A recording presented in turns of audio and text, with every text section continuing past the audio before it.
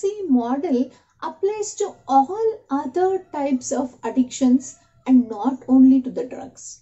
This is why the 4Cs of addiction apply to any type of addiction, including but not limited to drugs, alcohol, gambling, video games, sex, caffeine, etc. Let's understand each of these C's to understand addiction better.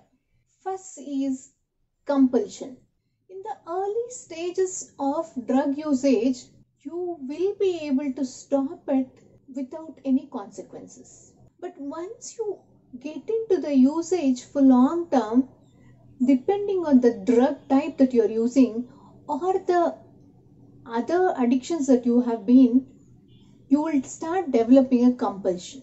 So compulsion means an individual has an absolute and overpowering urge to fuel their addiction.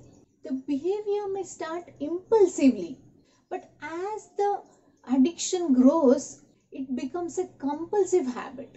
If you are not taking part in the habit, then you will start getting anxiety, and it also affects all your other behaviors. To give a simple example here, you might get into the habit of drinking tea or coffee during your breaks, which started as a time pass habit, becomes a compulsive behavior over the period of years. When it becomes compulsive, then you will not be able to do your normal routine if you don't get your required coffee or tea dosage at the particular time. The second C is craving. So you understood in the first phase by impulsive user to become a compulsive user. Now the next stage of the addiction would be craving. Here the urge to fuel the addiction becomes as demanding as hunger pain. It also mimics a physical need in your body. It feels like it is very vital for your own survival.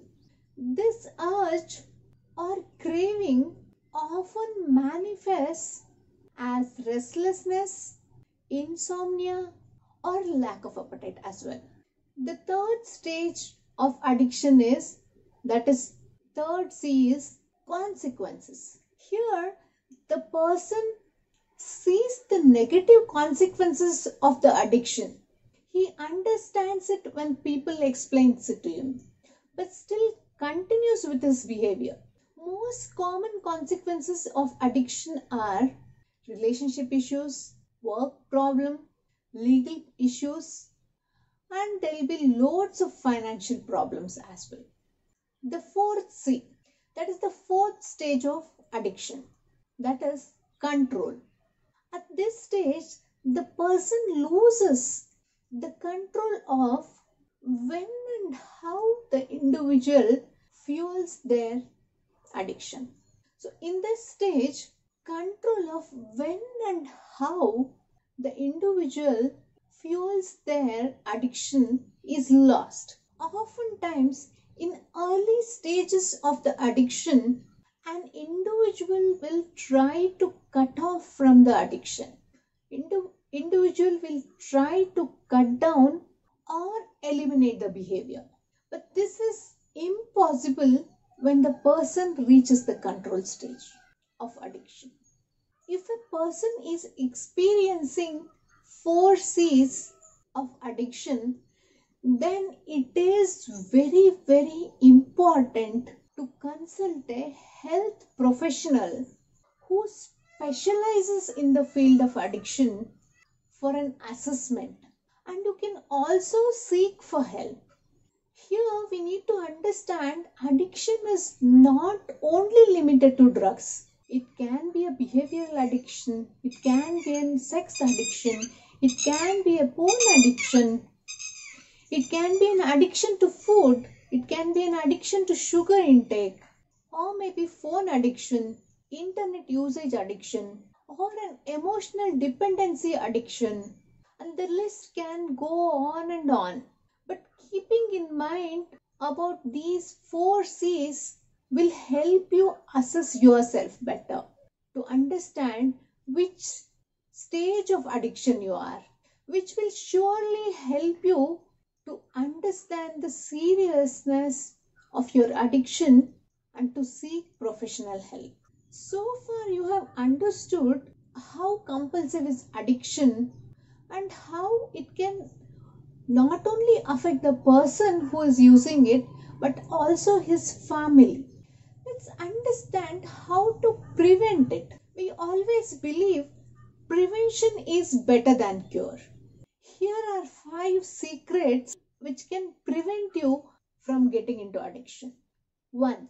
Remember, drugs change the brain, and this can lead to addiction and other serious consequences. So, preventing early usage of these drugs or alcohol may go a long way in reducing these risks.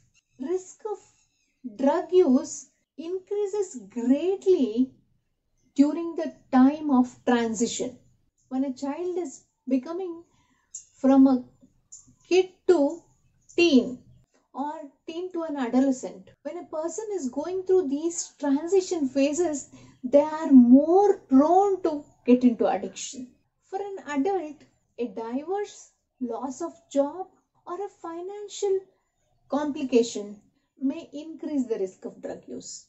Number 2, stress. Higher the level of stress that you're dealing with in life, you are more prone to addiction. Please watch my detailed video about stress and I have shared the link in the comment below. Number 3, stay away from triggers. When I say this, the triggers might be different for different individual. These are the techniques that you can use to stay away from the triggers. Regular exercise routine, cut back on the social media time. You have to start developing strong relationships. Get plenty of sleep. Number 4, practice self-love. The more you love yourself, you will seek less of others' approval. The more confident and happy you become. Please watch my detailed video on self-love. Number 5, practice attitude of gratitude. Be grateful for what you have rather than complaining or comparing about something that you don't have. Do watch my detailed video on attitude of gratitude. I hope this video has given you enough information about addiction, how you can assess your level of addiction, how you can prevent yourself and your family members getting into addiction. It is not the drugs that make a drug addict. It is the need to escape from reality. The more the person wants to escape from a reality, they are pushing themselves into the addiction. I want to end this video with a quote by John Hall. Addiction is an adaptation. It's not you.